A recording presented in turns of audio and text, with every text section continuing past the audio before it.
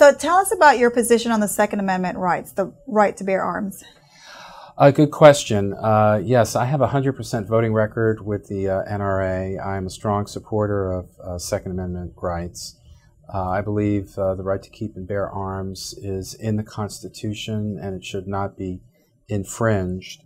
And it's the ultimate protection of our liberties. Liberty and freedom rests upon having a constitutional protection, in my opinion, of the right to keep and bear arms.